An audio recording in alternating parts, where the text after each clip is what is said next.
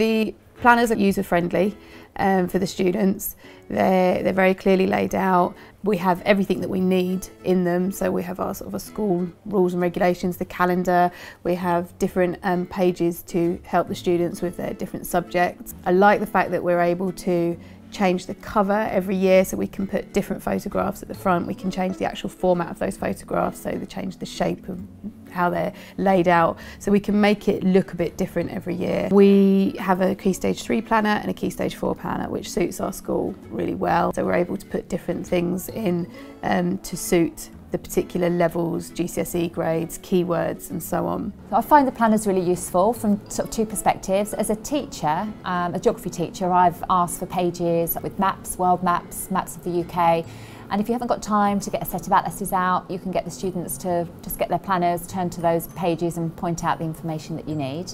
There's also lists of keywords for the subjects, so that's good if you want to set spelling homeworks, or if students ask you how to spell something, you can refer them to the planner.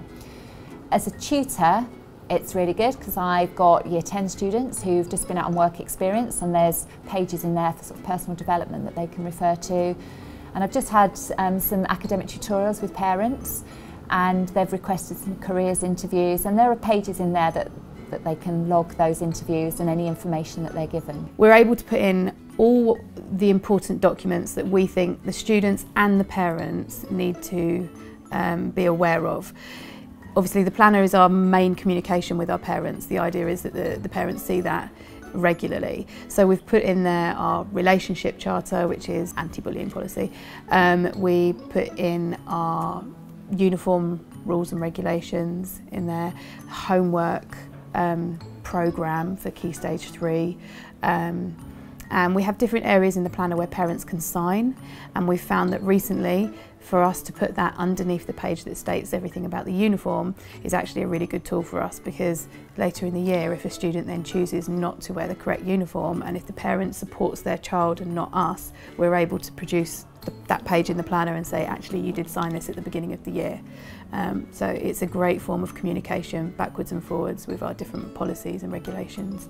Also as a tutor, sometimes you want to have correspondence that's not urgent with parents at home, so you can write a note, and because planners have got places for parents and tutors to sign on a weekly basis, it means there's a dialogue between tutor and parents. We use the planners in PE because it's got our keywords in there. We've had skeletons in there in the past as well, so pupils can highlight key bones, muscles, and also it's got the levels in there, so when we give a pupil a level they can then refer back to that, and then it gives them the opportunity to develop an understanding of what they need to do within certain topics and subjects in order to progress their own skills, in order for them to actually improve their levels. So it focuses a little bit on independent learning as well.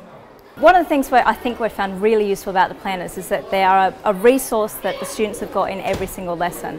So they might have formulas in there, they might have key terms in there. They're really useful for students to be able to rehearse information that they need, and we're guaranteed as teachers that they've got access to that information wherever they are, at home or at school.